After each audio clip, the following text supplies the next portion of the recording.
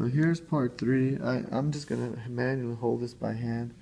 See if I can get this to work. I don't know. But again, I wanted to go back to the cherry blossom tree. Okay, look up a cherry blossom branch. Use that for your design. It looks kind of cool, you know.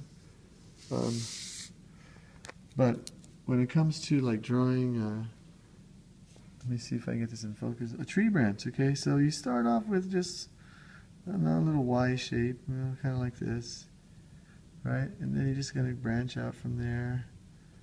Okay, like that. Make another Y on each one of those. Then you can make another Y here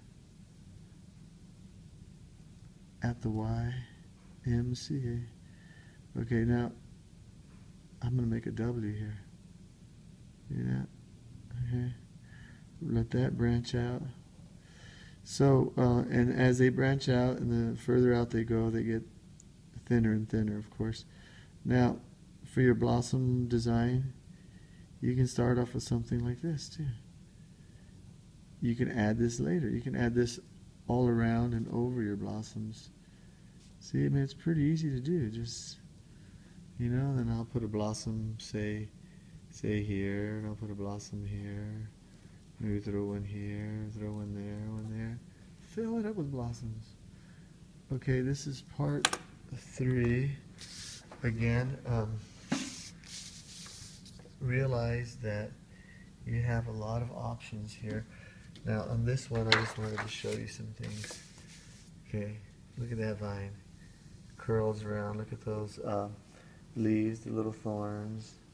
Okay, there's a blossom that goes like, look at this blossom made of little, like those little S shapes that are done on the leaves. Okay, this is an area right here too. Look at how they link. Okay, look at how those blossoms all link together. All right, have fun with this project. 100 points, 5 to 7 days, done with an ink pen. Takes guts, takes creativity, takes an artist.